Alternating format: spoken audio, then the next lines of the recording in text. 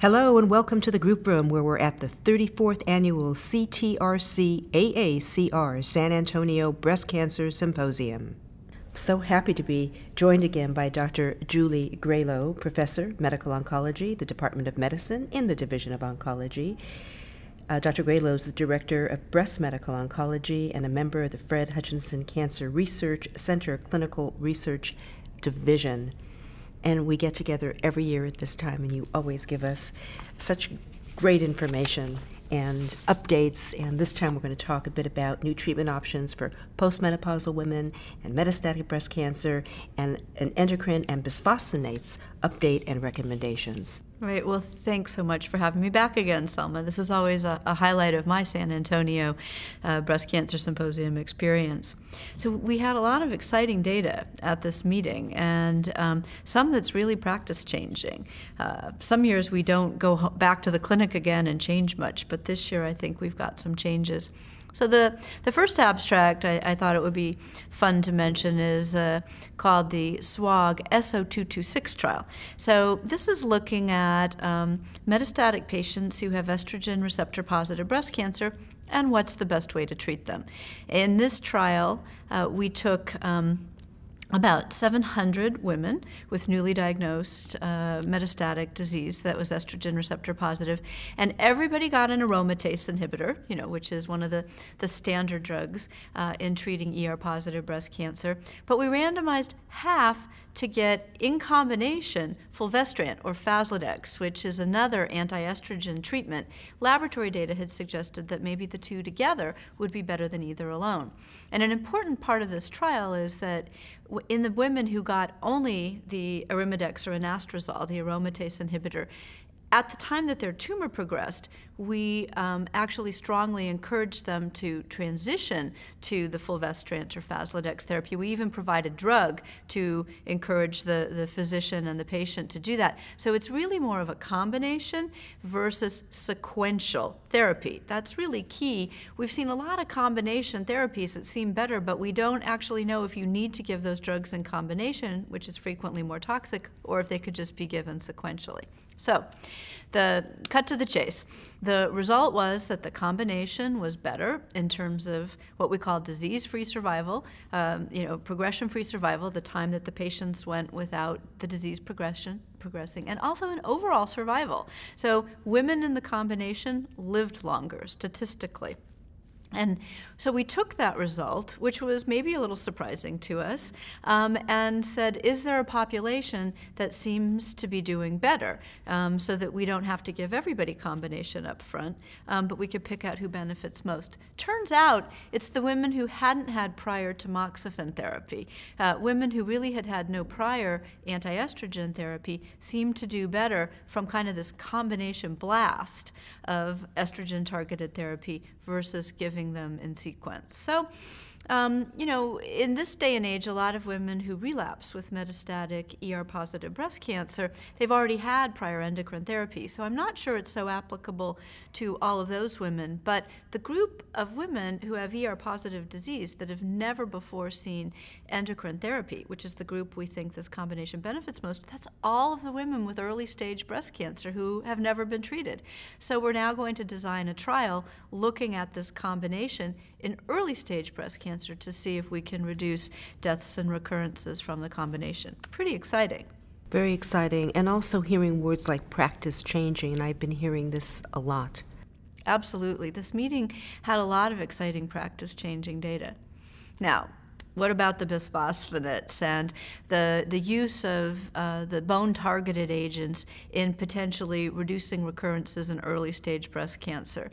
There were actually four, count them four, oral presentations on this topic. 2 of them were positive, and 2 of them were negative. So we really haven't resolved the question of how many women, which women should be getting bisphosphonates to help reduce breast cancer recurrence. But I think we did get some hints from these studies. So we saw an update of the ABCSG12, the Austrian study of premenopausal ER-positive breast cancer patients that not only showed reduced recurrences, which we had seen previously, but now for the first time, reduction in deaths by adding zoledronic acid, Zometa, every 6 months for 3 years. So 6 doses of Zometa over 3 years in this group of patients, and the Zometa reduced deaths now.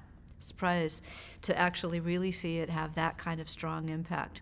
Additionally, we saw an update of a trial we call the Zofast Trial. Now, instead of the Austrian trial, this is postmenopausal women.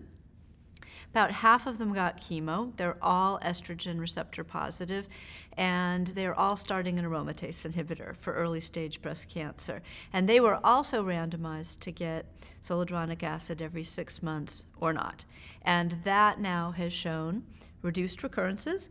Don't see reduced deaths yet in that study, but there's a trend toward a reduction in deaths in that study. The good news is in both of these studies, the recurrence rate and the death rates are really low. Great news for our early stage patients. So all of that positive data is in ER-positive patients, and a lot of them hadn't gotten chemo. They're just getting endocrine therapy, where we're seeing the benefit.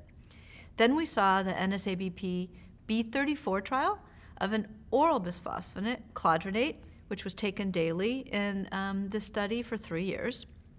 And that trial was overall negative. When they tried to see could there be a positive group, it's probably the older patients. They did a cut point of 50 or younger, 50 or older, maybe some hints that the women 50 or older were benefiting. Remember, a cladronate trial, the B34 trial, was ER positive or ER negative. A lot of them got chemo, pre- and postmenopausal. And then the last of the 4 bisphosphonate trials is called the GAIN trial. It was a German trial where everybody got really intensive anthracycline taxane chemo, and part of the question was different chemo, but it was all aggressive chemo. And then they were randomized to get abandronate, an oral bisphosphonate given daily or not. And that trial was also flat out negative. But again, it was a mix of ER positive, ER negative. Everybody got aggressive chemo. It was a mix of premenopausal, postmenopausal. So it doesn't mean all women should be getting bisphosphonates, but I do believe I'm taking home from this that in the ER-positive population, especially those who I'm not giving chemotherapy to, I'm going to be more inclined to give a bisphosphonate, not just to help preserve the bone density and reduce fractures, but to reduce recurrences as well. In the research setting, when you get negative results, what then happens to the drug and the research? Right now, with cladronate and abandronate at this dose, we're not going to see these drugs approved for reducing bone metastases in early stage breast cancer. You just can't take a negative trial, even if some women might be benefiting, and convert it into a positive trial. The interesting thing is, Selma, that we've got an ongoing trial that actually I'm the lead investigator on. We call the SWOG SO226 trial. It's comparing the zoledronic acid, which is the drug that to date we've really seen some positive data for. It's comparing it with the abandronate at this daily dose and cladronate at this daily dose. And this trial has met accrual a couple of years ago, and it'll be a few years before we analyze it. But this is a 6,000-person trial, and we're going to have enough data to evaluate. We're revising our statistics to evaluate the truly postmenopausal from the premenopausal, and we'll have enough patients in this huge trial to try to better sort out, is one drug better than another, and in which population. So I don't think the cladronate, which, by the way, an earlier study from 10 years ago was positive in this setting, so that's a little confusing as well. And I don't think cladronate is dead. I don't think that the oral abandronate is dead. I just think that it wasn't tested in a population that was highly likely to benefit. I'm thinking that all that chemo masked the benefit of the bisphosphonate, which is fine, but I would prefer not to give chemo and to give the bisphosphonate than vice versa. So we've got to explore that more. What's the update with jaw issues? Yeah, the osteonecrosis of the jaw. So we know that when we give zoledronic acid monthly, like we do when we're treating patients with bone mets, that there's probably in breast cancer on the order of a 1 to 2% incidence over a long period of time of getting monthly zoledronic acid.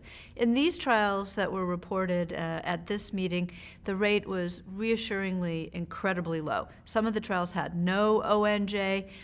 One of the trials, as I recall, had 2 or 3 cases, but out of hundreds of women. So when we're giving every 6-month zoledronic acid, when we're giving these oral bisphosphonates, we're really not seeing any substantial incidence of ONJ. It's when we give more intensive dosing for treating bone mets that we're seeing some osteonecrosis of the jaw.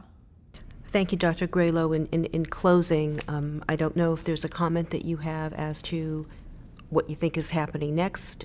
You've mentioned where the research is still pending, and also I know you're heavily involved in the physical component of exercise and the physical well-being of breast cancer patients, and I couldn't help noticing the obesity studies, the question of diabetes, the nutritional studies, starch intake, carbohydrates. Do you want to comment on any of those? Well, I guess I would just summarize all of that by saying we're finally taking a look at some of these things, the impact of physical activity and maintaining a good body weight and nutrition and mind-body as well on outcome. A lot of women, when they undergo treatment for breast cancer, feel that it's so passive. They're just, the treatments are being done to them. And so I really try to encourage patients to take control of the things you can take control of. And there are some positive things you can do short of drug therapy, radiation, chemotherapy and all. And that's try to live a healthy lifestyle, both in terms of physical as well as emotional. And it really will give you benefit in a lot of ways. Thank you for always making time. I know you're super busy. Dr. Julie Gralow, Professor of Medical Oncology in the Department of Medicine in the Division of Oncology.